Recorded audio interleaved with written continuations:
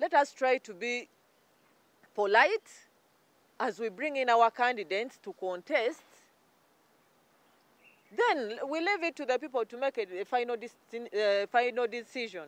Other than that, if we are to go into that, that is another battle of which the Bazukulu of this nation we won't tolerate. We shall fight back and we shall battle you. Because you're taking us in a state of quagmire of which we are not ready for. And if you think that you're going to force His Excellency into a forceful transition, you're mistaken. Because we still demand a lot from our president.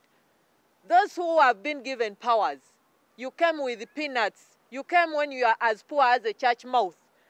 You've gathered, you've garnered, you've built malls, hotels, and you come out to think that your inches are high enough or are wider than even those of what? Longer than even those of your bosses. Please, you come on board. We shall fight back and we ensure that you lose. But Uganda is a peaceful state. I beg to all Ugandans and I wish you, all the women of this nation, a happy Women's Day as we develop the culture of entrepreneurship in youth and women.